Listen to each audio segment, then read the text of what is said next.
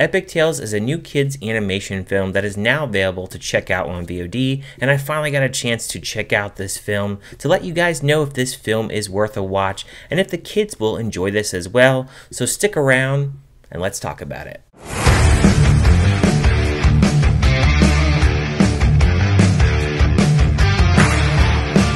Epictails is about an adventurous mouse named Patty who sets off to battle dangerous creatures in ancient Greece, including Poseidon.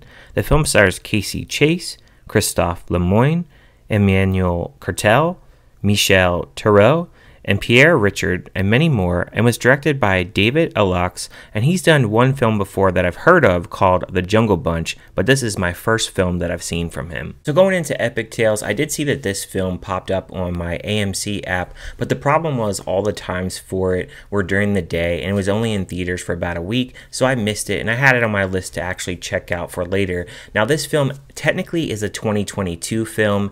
It did come out in Europe in 2023, and now we finally have got it now on VOD, so I finally got a chance to check out this film. Now this film, it has a mouse named Patty. She really likes Greek mythology and she loves reading books, and she reads all the books on this island that she's actually living on. And you have the Greek gods who have this disagreement.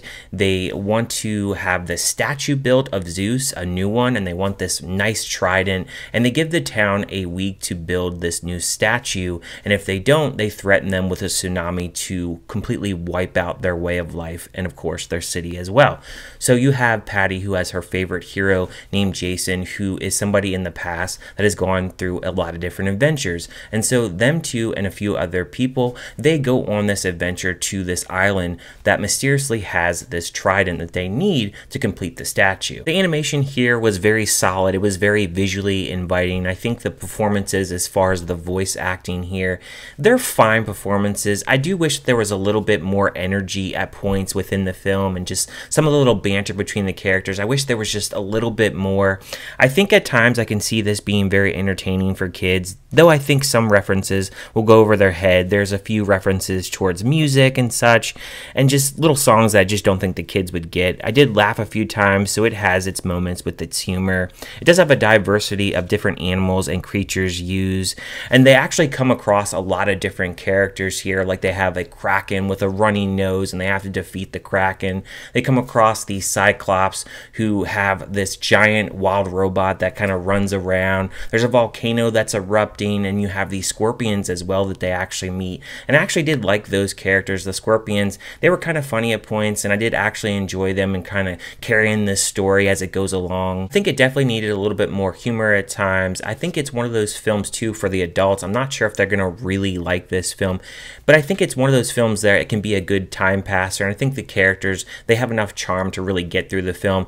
Though I did think while watching this film, this is definitely one of those films that you would find on the Netflix kids section, because they have a lot of random kids films that I've never heard of. You know, you have some of the popular ones, but then you have these random ones, and I definitely feel like this is definitely one of those films that would definitely land on their streaming service at one point in time.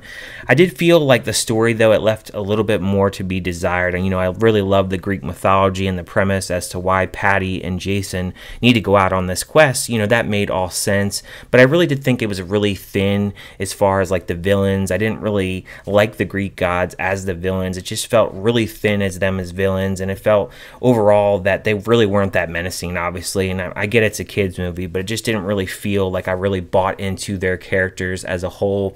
And there's also a weird coincidence, the fact that Patty is adopted by a ginger cat, which is something you gotta just suspend your disbelief there, but I think the kids will enjoy it for the most part. I think overall this is one of those films that you can look at it and be like, you know what, this isn't too bad of a film. I do think in some of the animation I did like it, but I do think that some of the humans, they're a little bit waxy, the way that they actually did the animation for those humans. But I think overall it's a film that you can watch and pass some time, definitely on a rainy day. It's definitely worth a watch at some point. As far as a score for this film, I would definitely give it a 2.5 out of 5. It was fine to watch watch for one time. I don't know if it's something that I'll rush out and revisit again, but it's something that I can say that if you are bored, or if you want to watch something new, or if you're looking for a new kids film to just check out, it's definitely a film that I would say check out at least one time, and it has enough charm with the characters and maybe a few chuckles along the way as well. What did you guys think about epictails? Did you like it? Did you hate it? Did you just think it was kind of meh? And if you haven't checked it out, is it something that you're going to check out now that it's on VOD? I think when it comes down to it, I think the 5, 6, 7-year-olds will definitely enjoy this film. You know, it's not something that is too heavy. It's not a crazy plot. I think it's something a little bit different, and the Greek mythology alone for the adults, I think it's at least half entertaining enough to actually watch for a one-time watch. Thank you guys for watching, and I will see you guys next time.